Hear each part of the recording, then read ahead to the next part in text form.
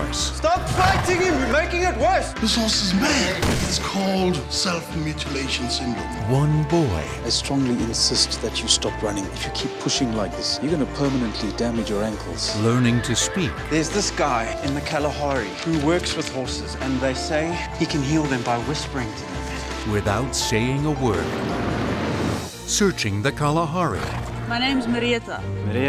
For answers. What exactly is the story with the horse and his boy? I think it's the boy that needs the help. He's got a lot of love to give. He just doesn't know how to.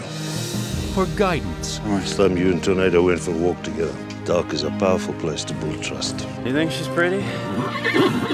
For faith. If you learn to do this, you have to commit 100%. What do I do? MarVista Entertainment presents a remarkable true story. I think he's ready to be ridden. It's up to him, not up to you.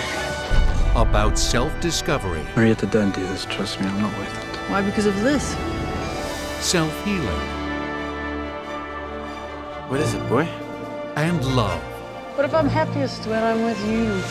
Quentin Krug, Leanne Vandenberg, Danny Keogh. We all need a touch from a broken healer sometime. Riding Tornado.